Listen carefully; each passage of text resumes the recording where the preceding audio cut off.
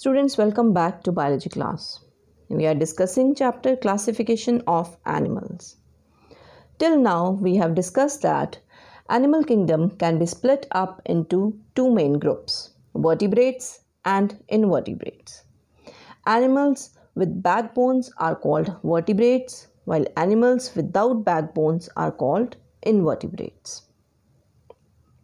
Phylum Vertebrate can be further classified into 5 classes: Pisces, amphibians, reptiles, aves, and mammals. We have already discussed Pisces, amphibians, and reptiles. Today we will start with aves. Class Aves consists of birds. Let us first discuss basic characteristics of aves. The main features of aves are as follows. Their body is covered with feathers. They have a streamlined body and wings which help in flying. They are warm-blooded animals. Warm-blooded animals means that they always maintain the same body temperature, irrespective of the outside temperature. The bones are hollow and light in weight. This helps them to keep their body light.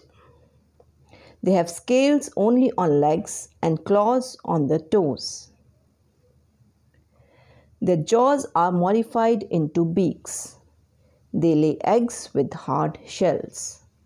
Some examples of aves are sparrow, duck, peacock, pigeon, hen.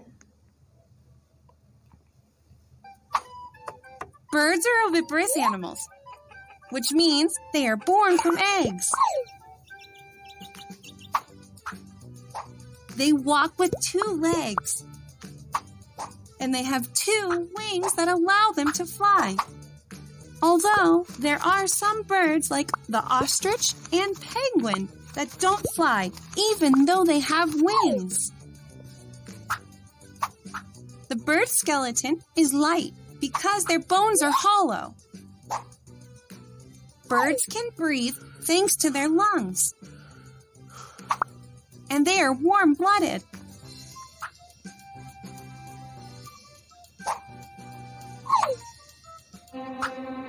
They eat with their beak that has no teeth. Ugh. Their body is covered in feathers. Class Mammalia. Class Mammalia consists of mammals. Let us discuss the basic characteristics of mammals. So the main features of Mammalia are as follows. Their body is covered with hair or fur. They are warm-blooded animals. That is, they always maintain the same body temperature irrespective of the outside temperature. They possess projecting external ears. They breathe through their lungs. They give birth to young ones. These animals feed their young ones with milk as they have mammary glands. They usually have 4 limbs and some of them have a tail too. Some examples of mammals are deer, cow, lion, elephant, whale. Mammals are viviparous animals, meaning they are born from their mother's womb. Mothers have mammary glands that give milk to feed their young. Inside their mouths, they have teeth to chew their food.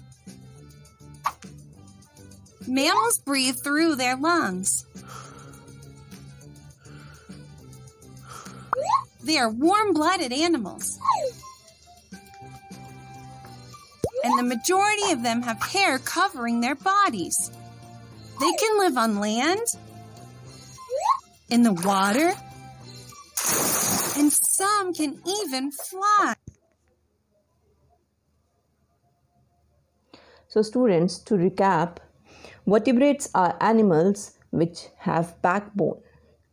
Vertebrates are further divided into 5 classes: class Pisces, class Amphibia, class Reptilia, class Aves, and class Mammalia. Thank you and stay safe.